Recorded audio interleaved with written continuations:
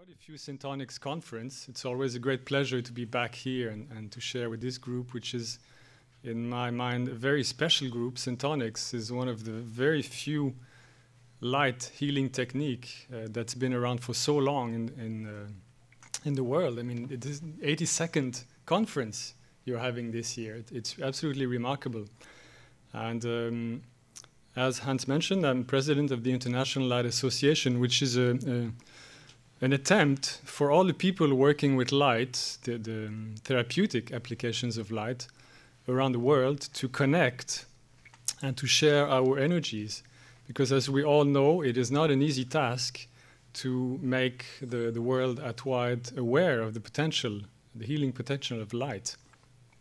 We have to fight against enormous vested interests. And so we have every interest in gathering together and joining energies. There are few groups of people around the planet, few very interesting schools and modalities of working with light. Syntonics is one of the most interesting, but there are many others. And it's essential that everybody working with this gets to know what else exists in the world and, again, connect. I mean, it's so great here, the social interaction, to meet people. It's so stimulating. And you can do the same on a worldwide basis through this association, which we've created now 12 years ago. And every year we have a conference. I'll mention that later on. So today I want to talk with you about my own particular way of working with light. And over the years, I've been trying to understand myself better. What is special, what is specific about this light that I've been using, that we've kind of discovered in empirical ways. I've always been trying to understand in a scientific way, why does it do what it does? And today I'm going to explain to you one way of looking at it, one way of understanding how we can have these different classes of effects of light. And I'm going to talk about what I call domains of influence of light. And one of the first, most important, of course, is the objective domain. And by that, I mean all the natural, objective ways that light works on, both on our body, on our brain, on our system. So I'm going to enumerate a few of the most clear examples of objective ways that light interacts with us. One of the most basic is photobiomodulation, where light through the cell mitochondria stimulates ATP production and re-energizes cells and the ADN and so on. So it's one of the very real objective ways that light works on us continuously. And it's many of these vectors of action have actually only been discovered recently. Like photobiomodulation was discovered by Tina Karu in the 90s. These are all recent realizations. And of course, the one field that's very much in fashion today, there's a tremendous amount of research going on, which is the whole action of light on the retinohypothalamic tract, the non-visual optical system, and how light interacts with our endocrine system, the glands, and so on. So you, of course, as a group, know a lot about this. I won't go too much into that. And how light acts on our circadian rhythms. Again, very objective, real effects. Another class of effects are the photic driving, how light pulses interact with the brain, the whole audiovisual entrainment modality of working with light. Again, very objective. When you're exposed to light pulses, it will have a clear effect on your brain. There's no... and then I come to the next domain, which is another class of interaction with light entirely, which I call the cognitive domain. And this has more to do with the way we perceive light and transform it through our mind, through our brain, through the frontal cortex, into something that interacts with our mind. And light acts very powerfully at that level also. Of course, the main pathway is the visual pathway, light coming into the visual cortex and then spreading from there to the rest of the brain. And through that, we create our own vision of the world. We recreate inside our brain our perception of the world. And then light starts to be a way for us to understand the meaning of the world, just through colors in paintings, and of course through the whole film, TVs. It's all light coming into our eyes. These are all ways of light acting on our mind. And it goes even in deeper domains, in the spiritual dimension, with using light and colors for mandalas and so on, using sacred geometry. Again, all ways into which light works on this cognitive domain. So we have kind of these two very different realities: the objective, physical, chemical reality of light acting on us, and then this cognitive domain, the way the brain, our mind, our spirit connects with light. And so my own particular field of light work lies pretty much exactly in between those two domains. And that's why I like to call it now with this term, subjective domain. Because in this area, which is kind of the merging of the objective effects of light and the more cognitive effects of light, you have a very interesting crossover where you use light, the objective effects of light, but you use it to enhance or to induce higher cognitive perceptions. And when you start to work in that field, of course, you connect to everything that's connected with mind, emotions, inner integration, and the whole physical and mind healing aspects. So you have this field where light is used at the border between these two domains. And you could ask, so how do we manage to use light at this particular domain? When you play at that level, you start to influence emotions, and you do that by focusing on kind of the magic of light. We all know that light has this magical beauty that we are all sensitive to. Everybody's sensitive to the beauty of a rainbow. There's no living human being on the planet that is not affected by that pure beauty. It's wired in our brain to perceive and to be fascinated by these pure colors. So when you start to work in light with light at that level, you start to interact with that, acting deeply on emotions. Also, when you use light in this field, you can use movements of light and create a sensation of flow, unity, integration. You create, in the way I work, we create a special room, a special secure room, a kind of a womb or a cocoon. And so the environment starts to be important. So it's a whole combination of elements that enable you to work with light in that particular domain. And so why would that be of a special importance? Why would light working at that level be potentially so powerful? So one way to look at it is through brain neurochemistry. And that we came across a few years ago through a colleague of ours who was a specialist in neurochemistry. And she saw the light that we were working with, and she realized that it had direct effect on neurotransmitters. And so what we've been realizing is that the positive sensory experiences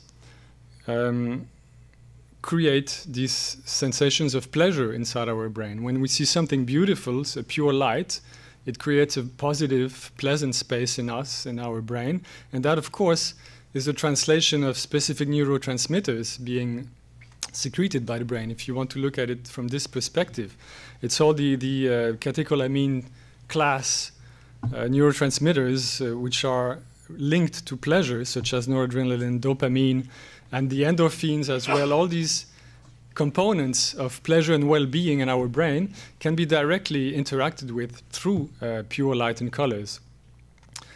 And it's well known that many of the psychological problems, whether it's depression, burnout, or whatever, are linked to imbalances in these catecholamine class neurotransmitters.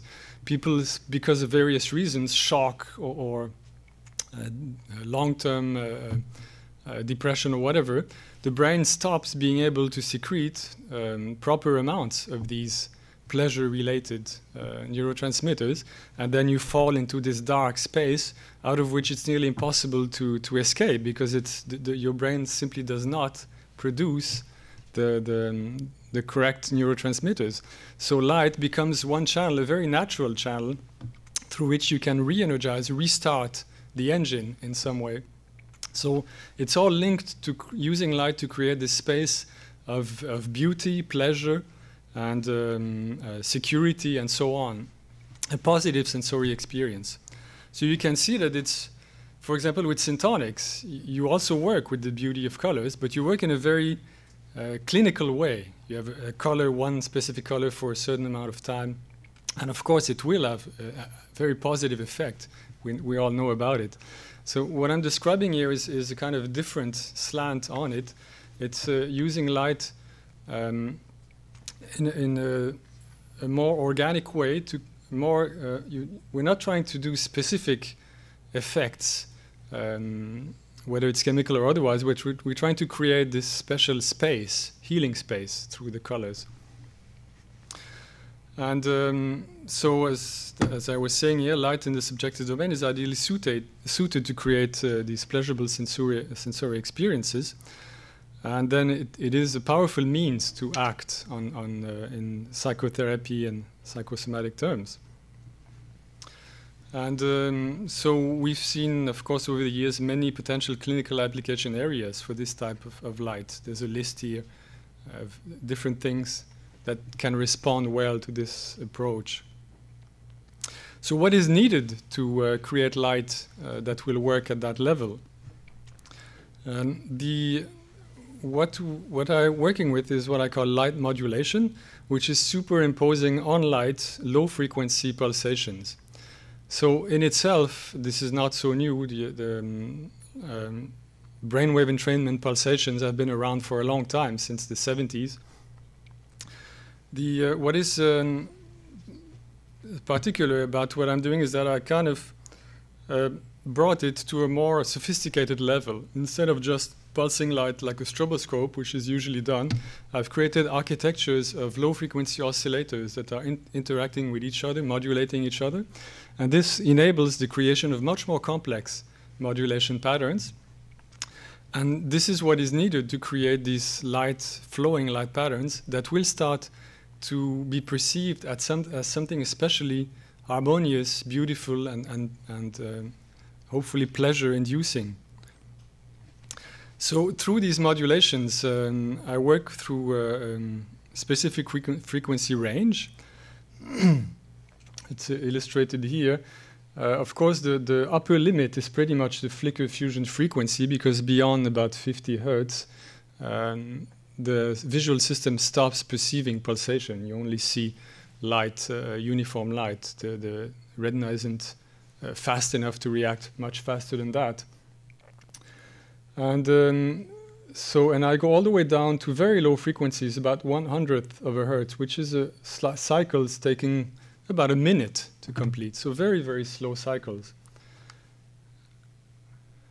So in that range, you interact with a number of biorhythms. Of course, the brain waves are one of the main ones. You can, of course, work with higher frequencies of light. Ed can tell you about that. Ed Conrad is a specialist in frequency-specific therapy.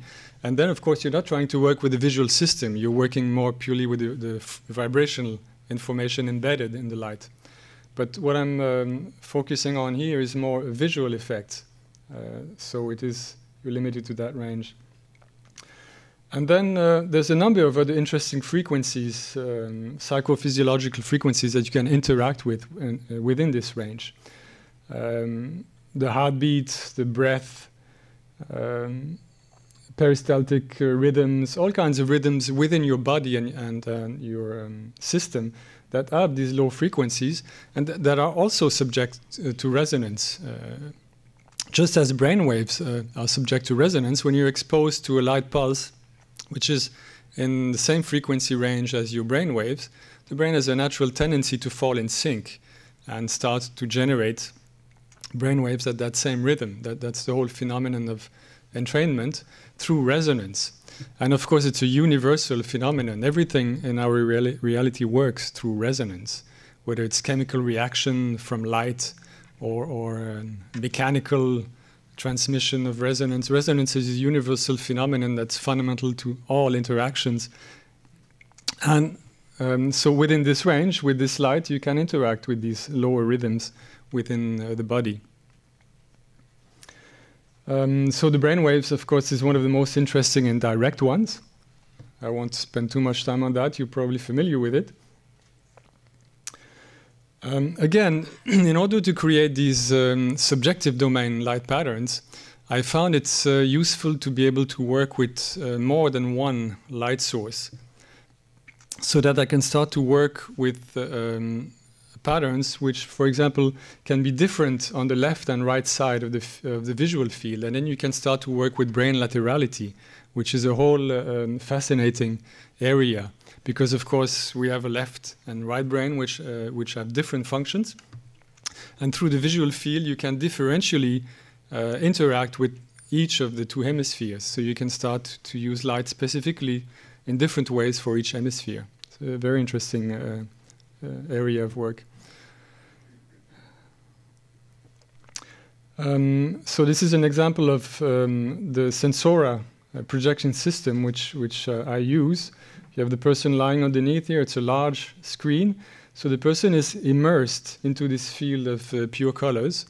And there's a number of different independently controllable color sources, which you see the projector has five sources. So you can play with these more complex light patterns. It's a little short video illustrating more in practice what the setup looks like. So you have the chair, the screen, you have the special projector illuminating the screen.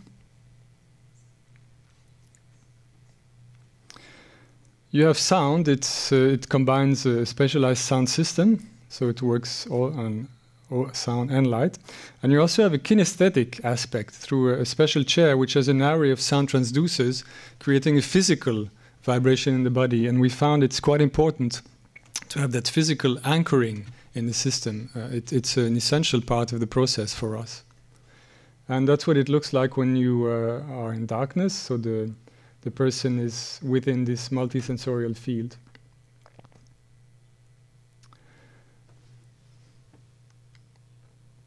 All right, so so this kind of light in the subjective domain, as listed here, some of the effects that we see. Of course, deep, profound relaxation, you can imagine. And within that space, free association of ideas, creativity coming up.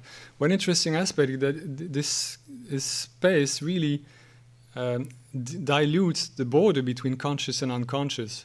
And people get into this very creative space where the limit, the barrier between the two is thinner. So you have things emerging from deep buried memories. You have ideas coming up. So it's a very rich space.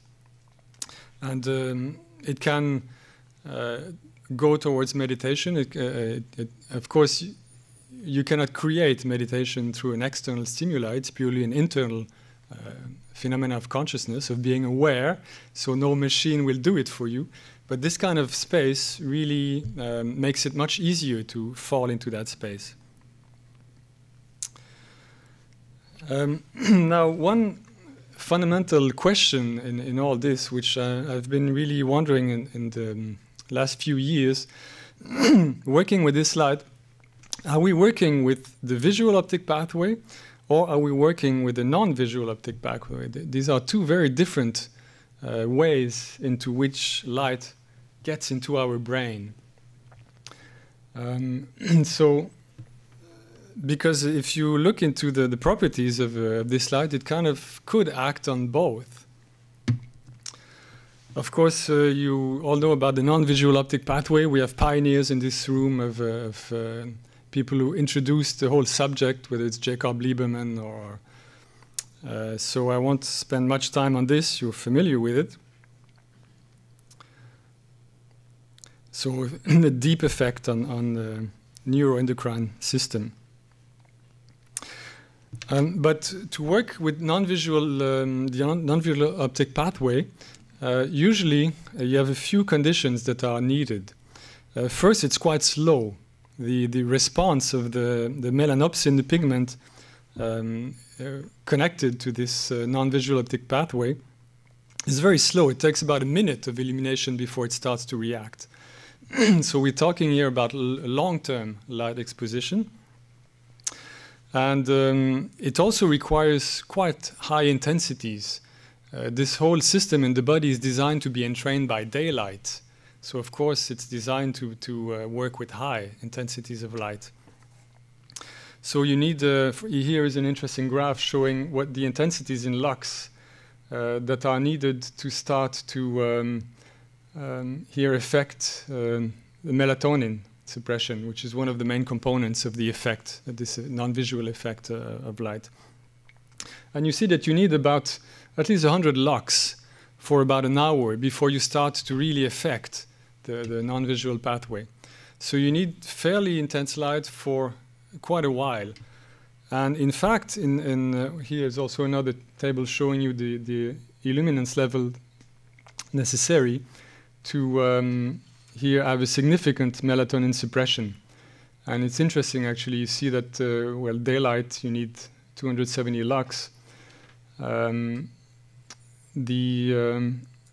course, the high temperature light, which has a lot of blue, acts much more strongly. Also, you don't need that much intensities.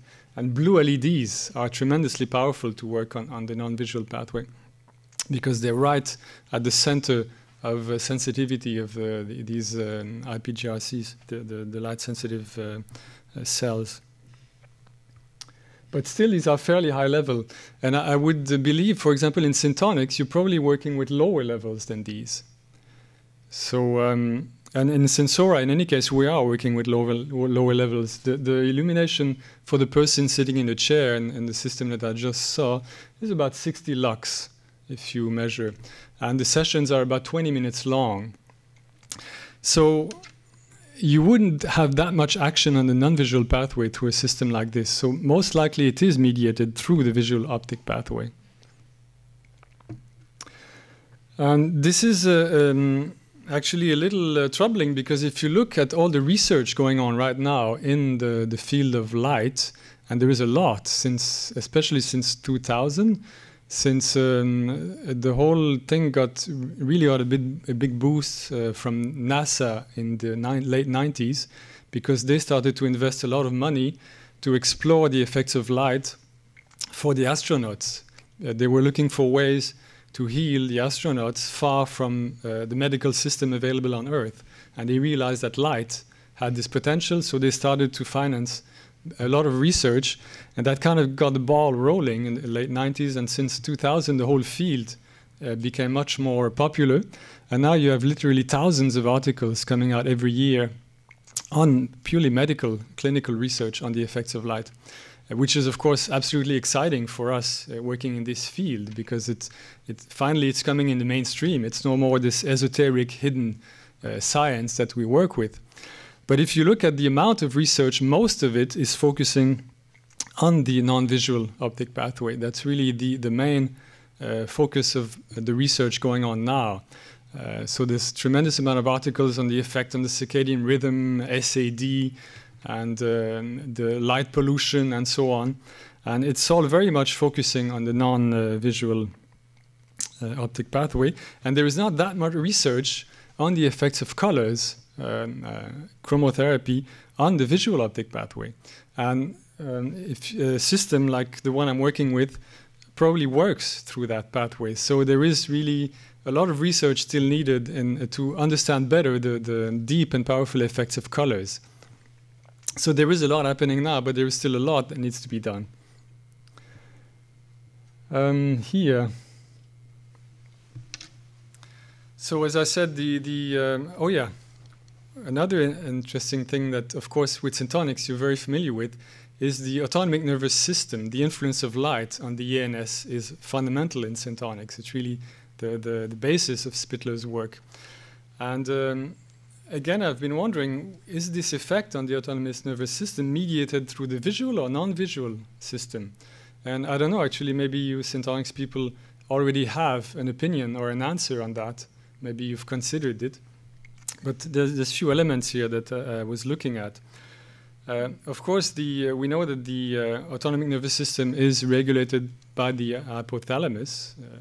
And there's a direct link between the hypothalamus and this non-optical pathway. That's how light acts directly on the hypothalamus through that pathway. So you would assume that the effect on the ENS is mostly mediated through the non-visual pathway.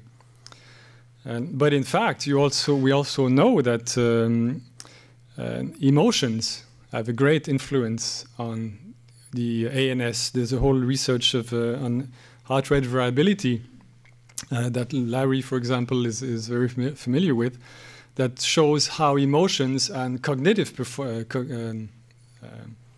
sensations affect the ANS. So it's not purely a matter of this non-visual pathway. There is obviously interaction between the two pathways on the ANS. And it goes even further than that, because you can see that these two systems, visual and non-visual, are very intimately linked, in fact. And of course, we should expect that. There's no reason that the brain would be separated in these two different compartments here, which each have their function. It's all completely integrated within the brain. And I was seeing an interesting clinical research conducted here, I mentioned it, where they had light stimulation designed to stimulate the hypothalamus, so through the non-visual optic link. And they find, through measurements, brain measurements, that actually, so you see the first image here, you get stimulation in the hypothalamus from this light source. And after a few minutes, it starts to spread throughout the brain. And after 20 minutes, it's spread through all the whole frontal cortex, the whole cognition aspect. So really, this light that was designed to work on the non-visual optic pathway, after a while, spreads everywhere. So there is an interaction between these two visual and non-visual systems, as we would naturally suspect. So the question is never so simple, unfortunately. And again, what about Syntonics? Does Syntonics work through the visual or the non-visual pathway? Again, I don't know if some of you have answers on that, but I think it's a fascinating area. Because, as I mentioned, of course, the famous balance board is fundamental to Syntonics, this influence on the sympathetic and parasympathetic. And the assumption is that some colors will act clearly on one side and some on the other side. And it's actually interesting to consider that more closely. Because we're finding, again, that it's not that simple when you try to actually measure it. And it's not easy to measure impact on the autonomic nervous system. There's not that many ways to assess and measure effects on the ANS. One of the easy and accessible measure techniques is heart rate variability. And it's well known that when you split the heart rate in frequency bins, you have this standardized way of measuring it, and there are associations between these frequency bins and specific parts of the ANS. So through that, by simply measuring the heart rate variability, you have an indirect way to try to measure the effect on the ANS of whatever you're trying to assess. So there have been tests with HRV. And for example, Larry here in 2003 published something in your own journal, an experiment he made using HRV to measure the effect on ANS of various types of syntonic light. And what he found is that there was not a clear-cut influence as you would expect. Red stimulates sympathetic, blue stimulates parasympathetic. It's not, unfortunately, it doesn't work that directly and easily. And so he concluded this, that it's important to have an individual assessment, and that it's not such an automatic and direct thing as we might want to see. And Frances McManaman also published in your journal in 2005 an article on the ANS of light frequencies. She used the similar measurement techniques, GSR, heart rhythm, HRV. And she also came to the same conclusion, that there was no clear-cut relation. There were a variety of different effects, and it was not that simple and that direct and easy.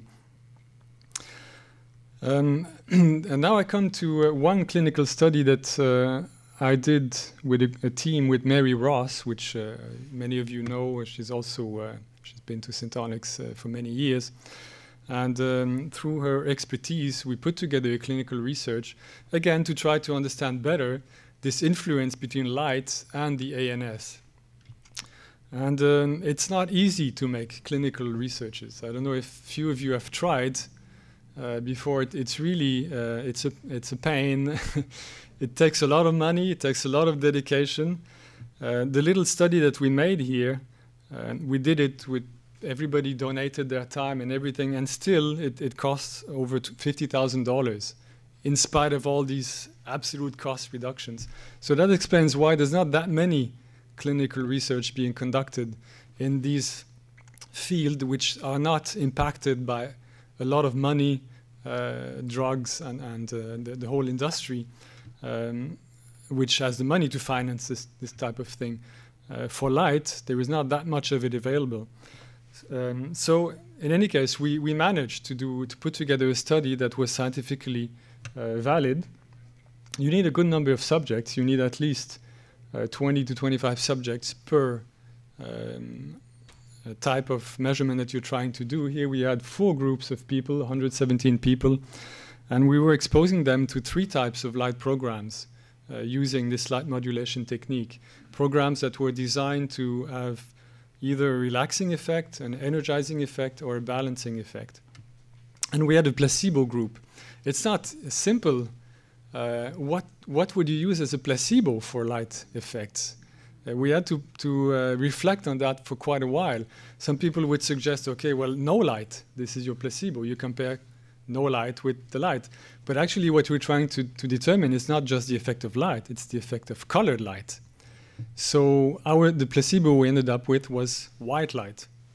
So a 4th group of people was exposed to white light in the same intensity levels as those specific color programs. So this enabled us to differentiate between the specific effects of colors, not just of light. Because of course any type of light will have a powerful effect.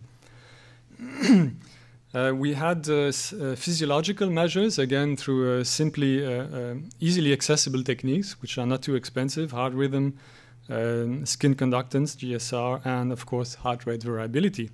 And we also had psychological measures through a number of standardized psychological tests. And so this is some of what we found. Here in those graphs, the black is the placebo, white light. And the 3 colored lights are the 3 chromotherapeutic programs: relaxing, energizing, and balancing. These are the effects on skin conductance and on heart rate.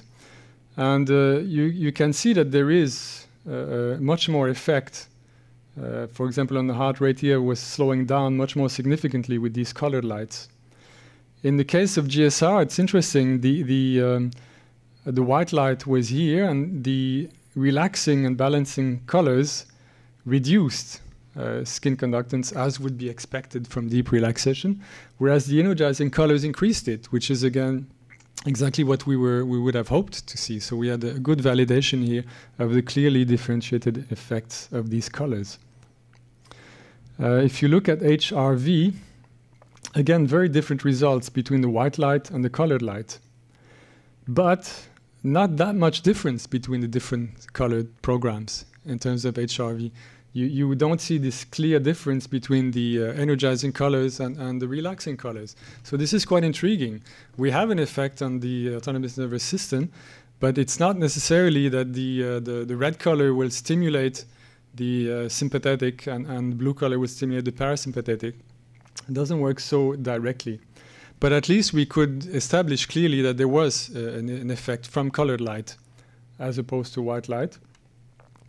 And actually through also through the, well, here's another one. Oh yeah, the VLF component in HRV is one of the most interesting ones. It's the one that's monitored by HeartMath. And to them it's related to the famous coherence factor. It's really one that's related to the deep coherence and well-being in a way. So it's an important component. And again, here you see much more impact by the colored light on this component here.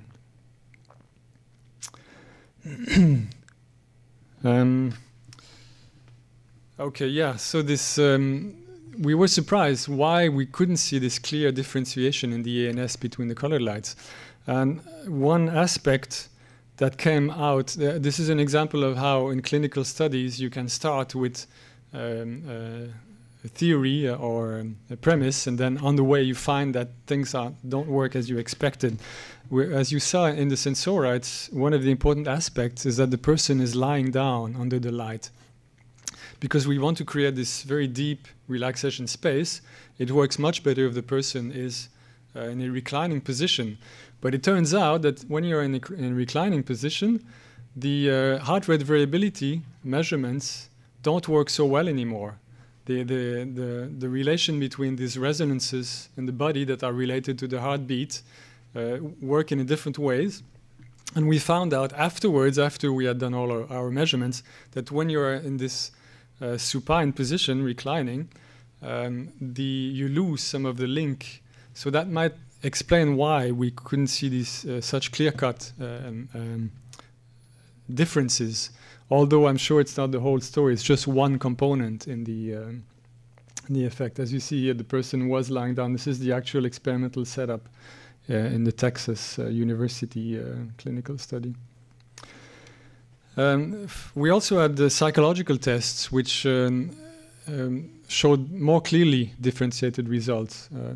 Here is this was a test that's measuring mood states, standardized test, and they have this index that they call the total mood disturbance index, which kind of is a composite of how much you are disturbed.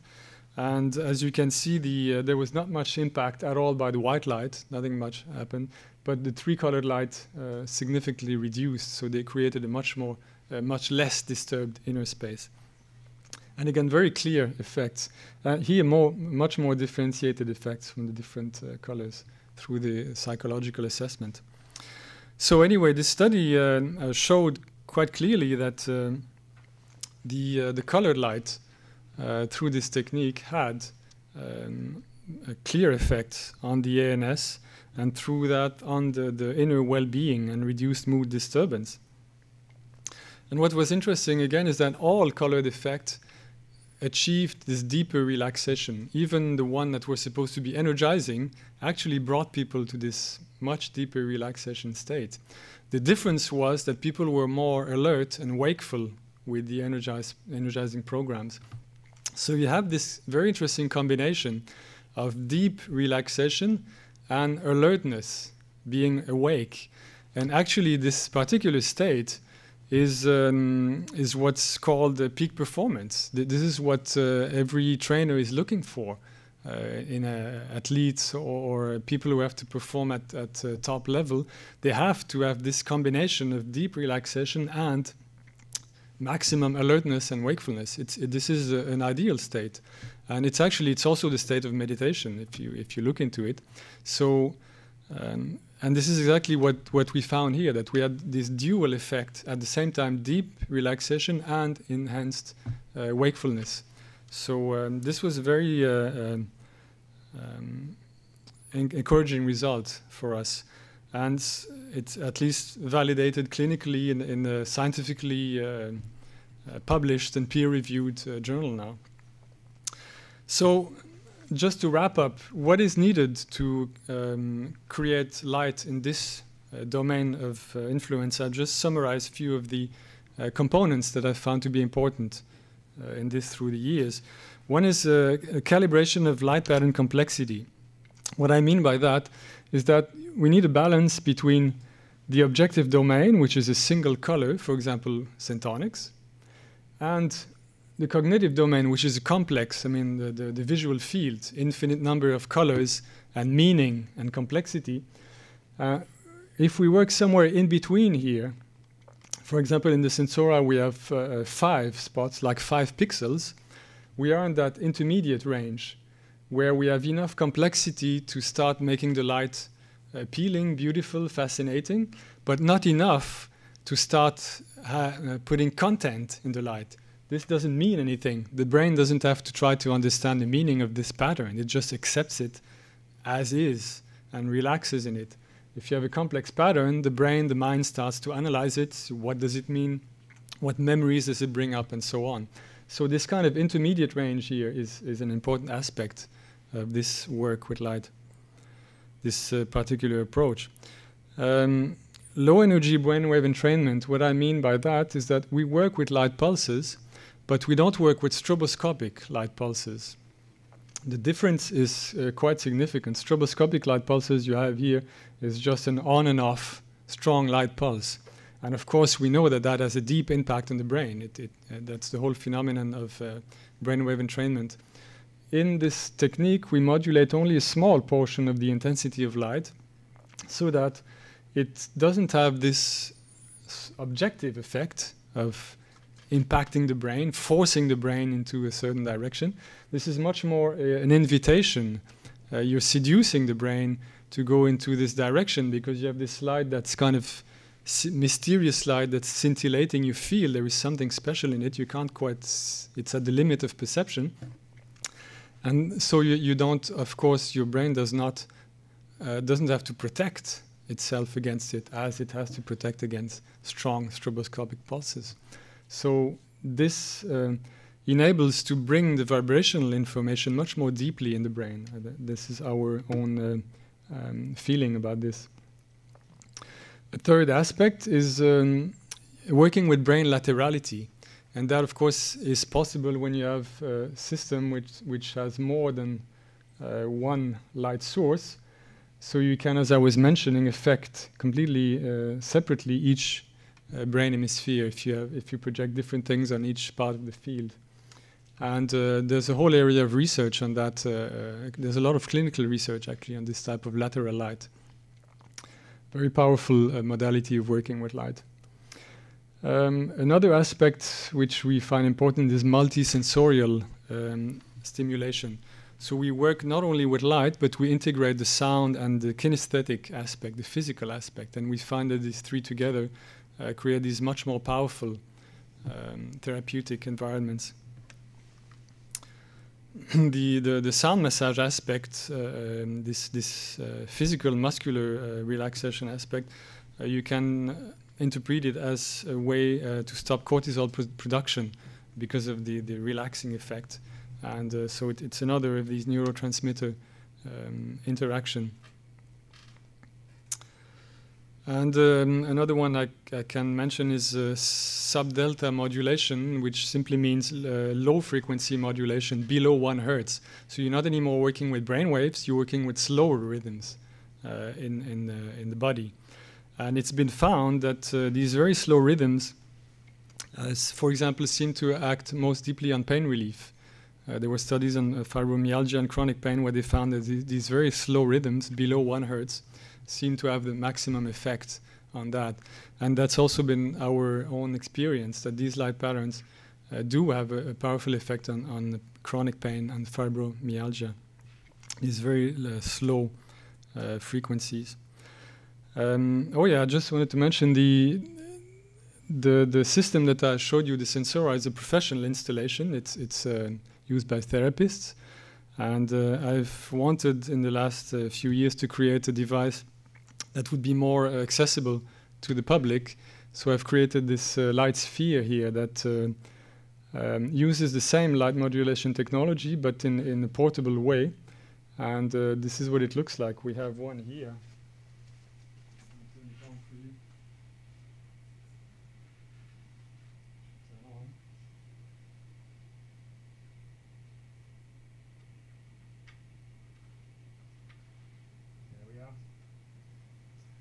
So it creates this similar flow of lights, and it's also got this very low-level modulation in it that acts as I described here.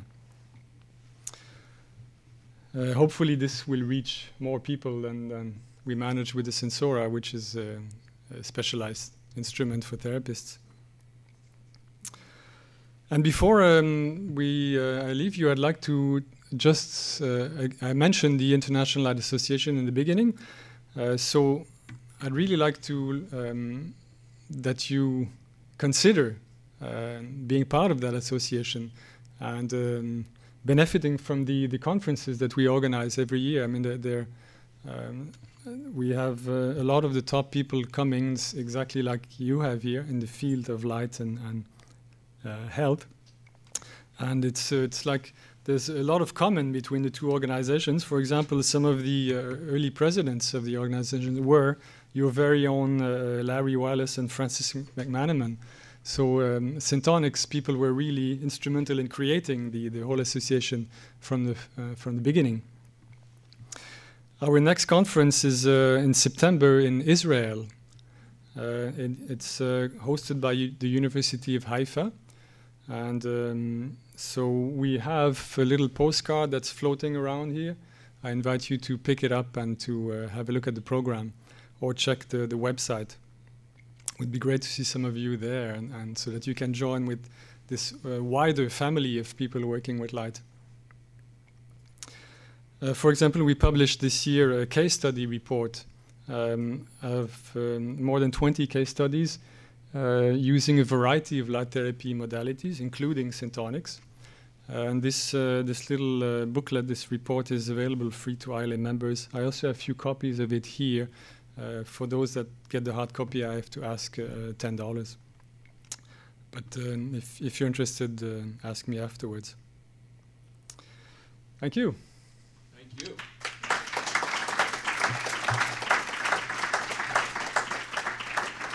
Not bad, just in time. Perfect. Any questions? Are there any questions? I had one. You mentioned the blue light was most effective on the non-informational visual pathway. Non-visual pathway, yes. Okay. And given the screen time in most LCDs have an excessive amount of blue light, what is your conclusion of how that affects people? It's a major issue, for sure. The effect of screens. They're just. This is yours. Yeah. The effect of LCD screens on the visual system is it's a major problem that I mean, you people here know more about it than most, how it's related to macular degeneration and so on. This excess of blue, and so there are a few ways that you can try to protect yourself from that. One is using yellow glasses that filter out the blue, especially at nighttime where your eyes are more sensitive. You can use these glasses, which are available from a number of sources that are made specifically for that. There's also a very simple, nice way. There's a little software utility that I found this year that just gradually blocks out the blue light from your screen, and it's linked to the daylight cycle. So it does it on its own. It works very nicely. It's called Flux, and you can download it. It's free, and so that's one way to protect yourself against. It's an app? It's an app. Well, it's for the PC, I think. They may make a Mac version. I don't know.